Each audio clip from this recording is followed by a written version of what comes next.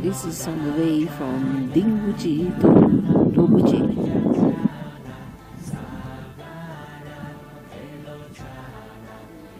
The valley down there is Perichi, the most windy valley.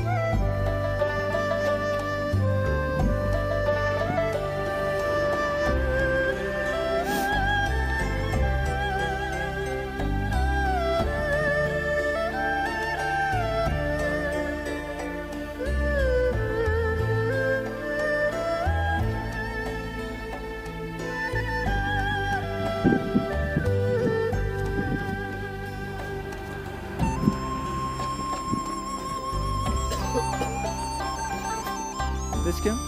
Up there is a fresh white snow, right? Yeah. That is the Everest base camp. Oh, the snow? Yeah. Oh. No need to go near to the snow. No, not really snow, but near to the snow. Okay. There is the Everest base camp. Yeah, the one near to the snow. There. Go to the left. To the left there. The snow. The ground near to the snow. Yeah.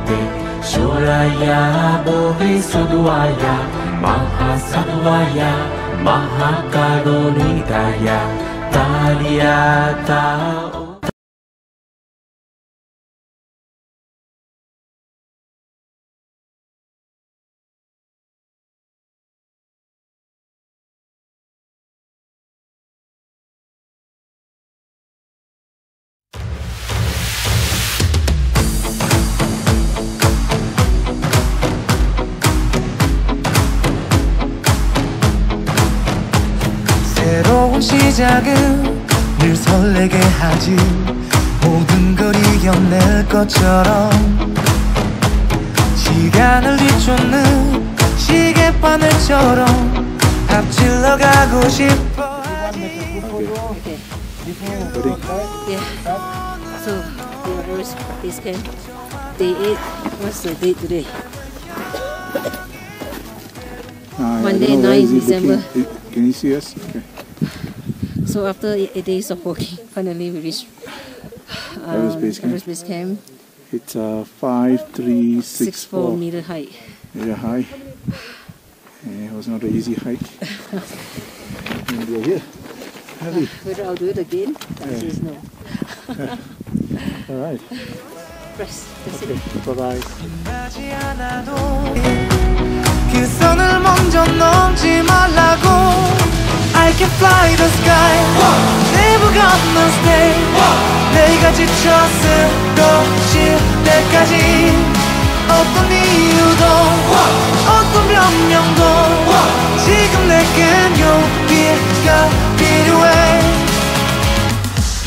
하지 않아도 내 꿈을 응원해 그 마지막을 가질 테니 부러진 것처럼 한 발로 뛰어도 난 나의 길을 갈 테니까 지금 나를 위한 약속 멈추지. Okay, we are at Everest Base Camp. This is Himalaya guide and this is Jagat, Potter.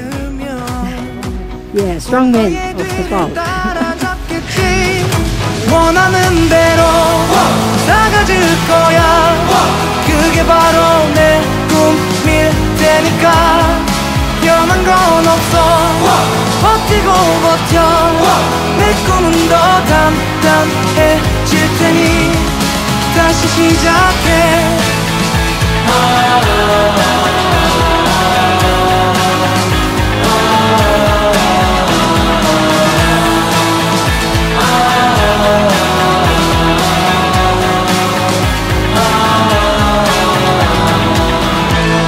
다시는 나를 잃고 싶지 않아.